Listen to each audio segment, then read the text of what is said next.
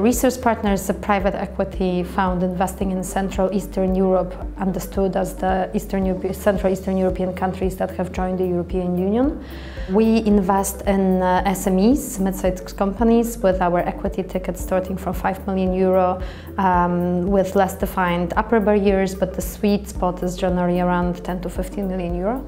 We invest in consumer goods and services, so we decided to specialize industry-wise, and that allows us to develop more insights into specific subsegments of the industry and be more a valid partner to the entrepreneurs.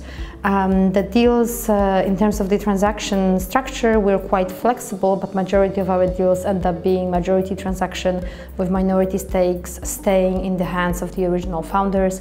It's a way for them to plan their succession at the time when that decision needs to be made. In terms of our current investments, we're investing out of our Fund 2, so the Fund 1 is already fully invested.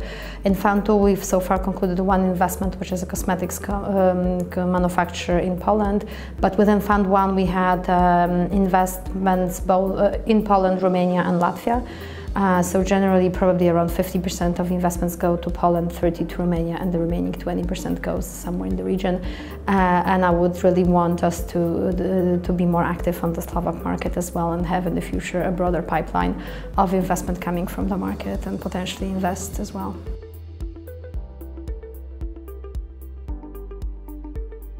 It is certainly quite visible that in most of the meetings that I participate, I'm either the only woman out of the 20 people in the room or one out of the two, perhaps. So certainly the balance is not there.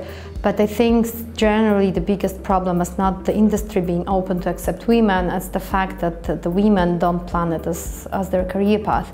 And I think it's really about coaching, mentoring and education to be done at the early stages of the career, so that actually more women consider it as a career suitable for women.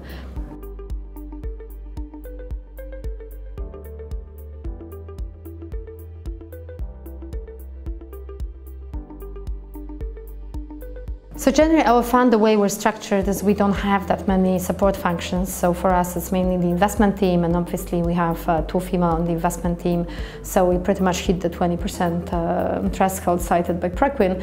Now if I look at our other funds active on the Polish market, I think it's quite a similar situation. I don't feel like women have less chances of progressing in the structures if they're motivated and if that's what they want to achieve. It may be still similar point I made before, is that they negatively select themselves out, thinking that it's too much of their time commitment and not the place at which they would feel confident or successful.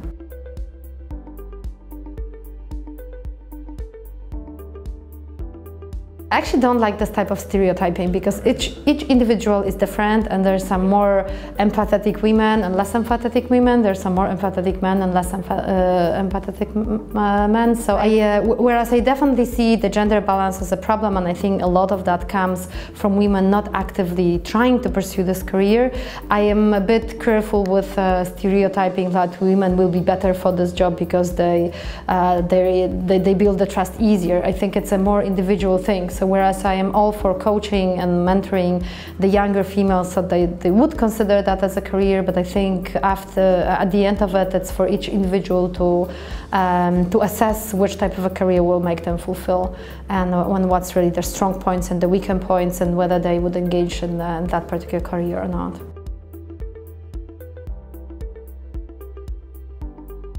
I actually think that this is generally the supply of candidates is a problem, and I don't personally know where it starts, but I remember us years ago trying to recruit another woman, which we ended up succeeding, and we have another female member of our team, but it was quite a lengthy process because the funnel of the candidates was much weaker than it was when we ran previous recruitment processes for other positions. So it's generally, there is a problem in the industry, and whereas pure looking at percentages is probably not, not the right way to go, but it pretty much indicates that there is an issue, because there is about 50% of us in the general population, and there is really no reason why the percentage in the private equity industry should be closer to the 50% than to 20%.